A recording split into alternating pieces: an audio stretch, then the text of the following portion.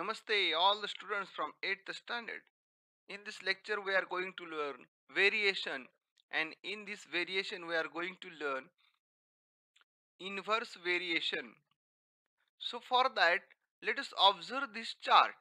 Number of students in a row and number of rows.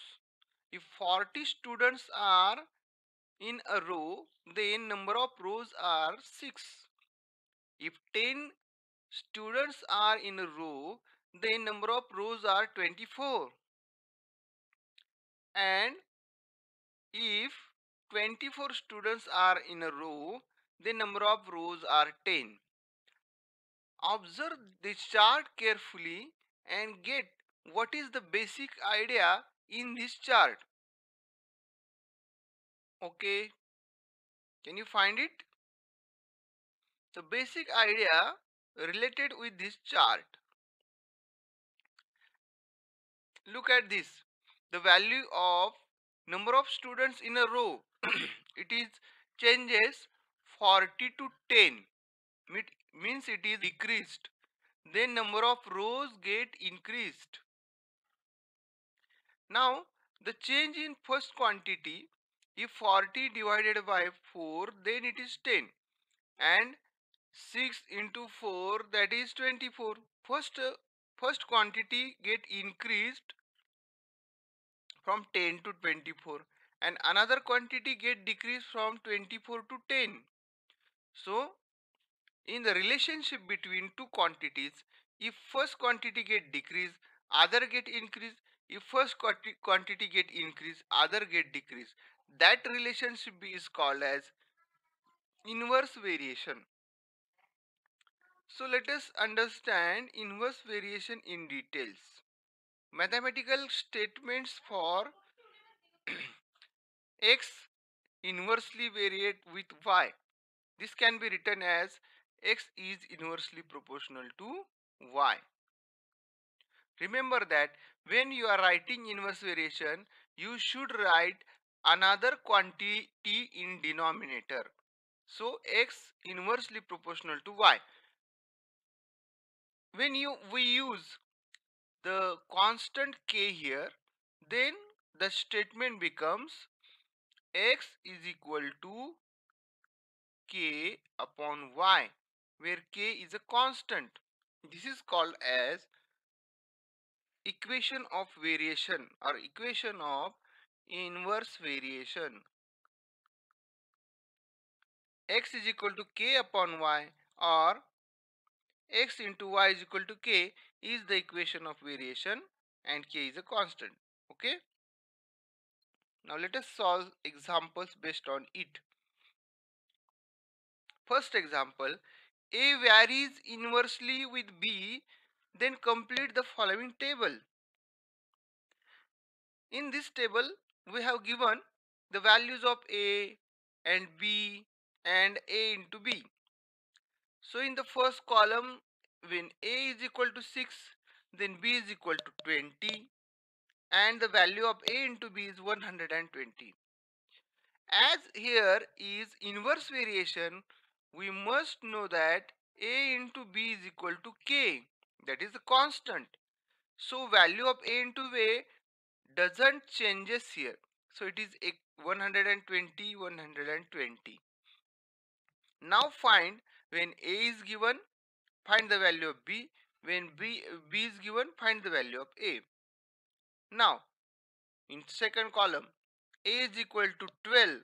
So what is the value of b? So as we get the product of a into b is equal to 120. So value of b should be 10 here. Okay.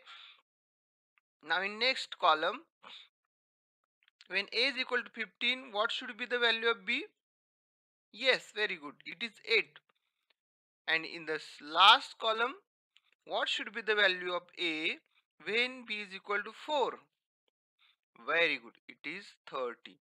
So in this way, we can easily calculate the value of one quantity when another quantity is given.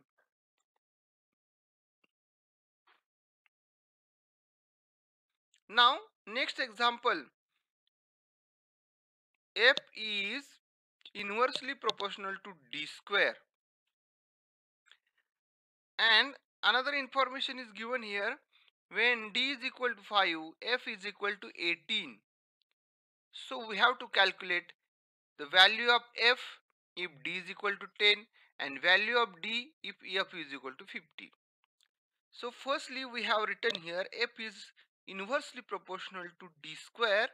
Therefore f is equal to k upon d square, where k is a constant, and therefore f into d square is equal to k. Now this is the equation of variation, but we have to calculate here k with given information. When d is equal to 5, then f is equal to 18. Therefore f into d square is equal to k, and therefore k is equal to value of f is 18 and value of d is 5, so square of 5.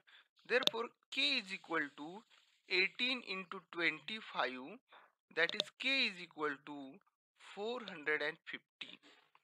So here value of k is 450. Now you can put this value in the given equation. F into d square is equal to 450. That is the modified equation of inverse variation. So equation of inverse variation. Now from this equation we can easily find out the value of f when d is equal to 10 and value of d when f is equal to 50. Let us find that values. Again f into d square is equal to 450. Therefore now d is equal to 10 and f we have to find f. So f into square of 10 is equal to 450. Therefore f into 100, it is equal to 450. Yes. So f is equal to 450 upon 100. So answer, yes, 4.5. Very good. Is equal to 10, then value of f is equal to 4.5. Now we have to find value of d when f is equal to 50. So again we can use f into d square is equal to 450. Therefore 50 into d square is equal to 450. Therefore d square is equal to, yes, 450 upon 50. Therefore d square is equal to 9, and that is taking square root on both the side, d is equal to 3. So when f is equal to 50, then value of d should be 3. Okay, do you get this? Now next example. Now the word problem is given here. The boxes are filled with apples in a heap. If 24 apples are put in a box, then 27 boxes are needed. If 36 apples are filled in a box, then how many boxes will be needed? So let us calculate. For that, let us put the information in a tabular form. First, we have to find what is the relationship between these two quantities. For that, guess that uh, if we put more apples in a box, then number of box required will be less, and if we put less apples in each box, then number of boxes required will be more. So first quantity get increased, then other get decreased. First quantity get decreased, then other get increased. That is here inverse variation. So here is inverse variation, and we know that when there is an inverse variation between x and y, we can write it as x inversely variate with y, and therefore x is equal to k upon y is the equation of variation, where k is a constant. In the information part, that is x is equal to 24, then y is equal to 27. Therefore k is equal to x into y, that is 24 into 27. It is equal to 648. Yes, 648. Now modified equation is x into y is equal to k, that is 648. Now we given here the value of x is equal to 36 and we have to find y. So 36 into y, that is 648.